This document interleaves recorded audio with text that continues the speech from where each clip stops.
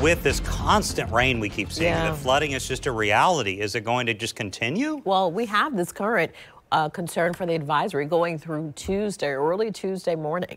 So as Sunday tonight and into Monday, more rain is in the forecast. It's not letting up.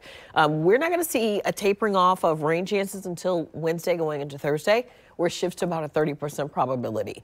Until then, folks, keep in mind, and if you live anywhere near the St. Johns River, you likely want to begin thinking about how you will protect your property from any potential minor flooding. Let's take a look right now at the current conditions. Look at the view. It's dreary. We have not had the sunshine we typically get for the Sunshine State. Temperatures are in the upper 70s. Low 80s at this point. Temperature just dropped in St. Augustine. Look at these winds, though, by Mayport. These gusty winds coming from the north-northeast. That is due to the non-tropical system that is developing near the Carolinas that will likely have impact on them, and it's also having an indirect impact on us. As you can see, these are all of the concerns for the coastal flood advisory. It goes all the way from Glen Ware County in Georgia all the way down into Flagler County. You see this here? All the way out to Palatka. And the one thing in common for Northeast Florida is that it's all near the St. Johns River. So that is a concern. I want you to take a moment, look at these rain gauges. Some of them are saying action, others are saying minor. The yellow and the orange are the greatest concern, as well as the red for moderate flooding possibilities. Now, the reason this is important is because once you get to action, you may likely need to take action if you live in any of these areas in preparing to protect your property. And that is what that stands for as far as that code in the yellow. So the fact that we're going to have rain for yet another 2 days, folks, please keep this in mind. Even if it's light to moderate rain, it still can have an impact. We have some more rain moving through right now in our area. Take a look. Just move through Orange Park, Middleburg, Nocatee, South Ponte Vedra Beach, down into St. Augustine. Though it is isolated, there are some moderate downpours within them.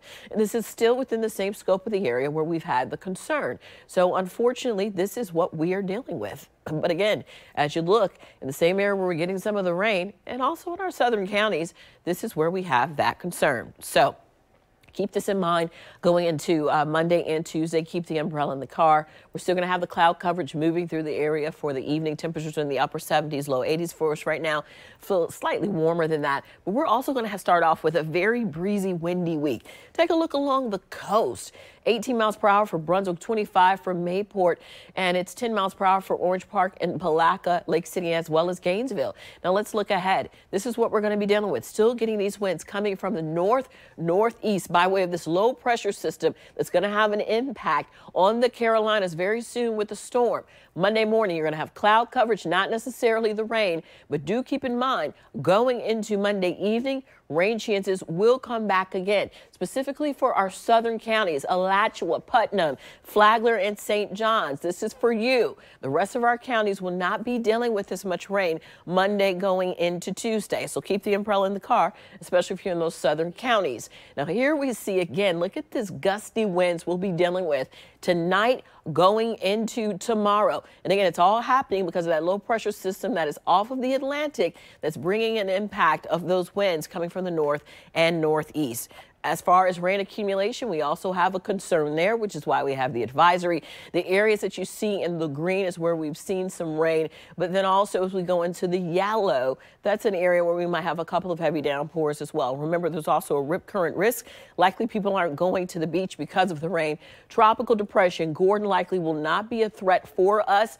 But as you see, it will go down to a tropical depression and stay that way. This is the concern. Post-tropical cyclone number 8 making its way along the Carolina coast by Monday afternoon. We'll continue tracking that for you. Tonight will be in the low 70s, upper 60s. Tomorrow in the mid to upper 80s.